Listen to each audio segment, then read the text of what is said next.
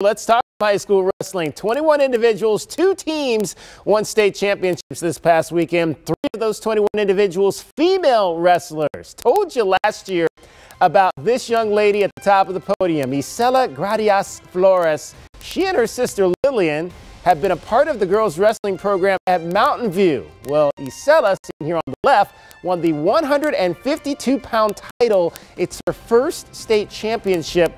Lillian on the right there took 3rd place at 145 pounds. Make it state title number 2. Sunnyside national star Audrey Jimenez. Audrey came out on top at 107 pounds. The sophomore is well on her way to being a storied 4-time Blue Devil champion. All right, on the boys' side of Division 4, watch Diego Chavez in silver and red here escape this move.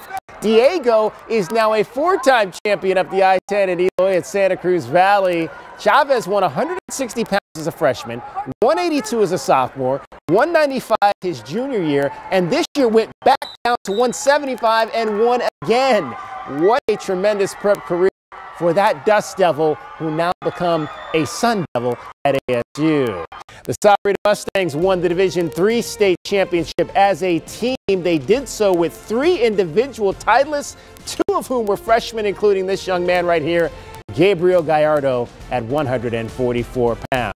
And of course, there are the kings of the mat. Not just here in Tucson and southern Arizona, but in the entire state of Arizona. The Sunnyside Blue Devils won their 35th state championship thanks to 8 individual kings. Jaime Rivera at 150 pounds.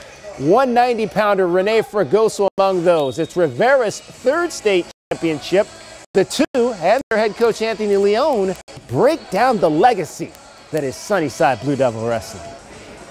Being a state champion here it's like a legacy. You build a name for yourself that will be remembered forever and all time. This program is just all about coming in the room ready to scrap. How would you categorize just the basis of what this program is all about and why you guys are consistently so able to churn out champions year in and year out?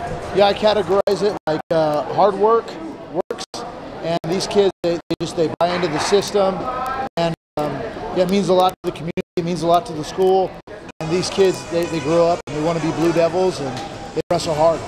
What do you tell a freshman when they walk into this room, when they see the history here, about what it takes to be a Blue Devil wrestler? The best thing I can say is, regardless of outcomes, regardless of anything whatsoever, never stop. Always put one foot in front of the other and keep going forward.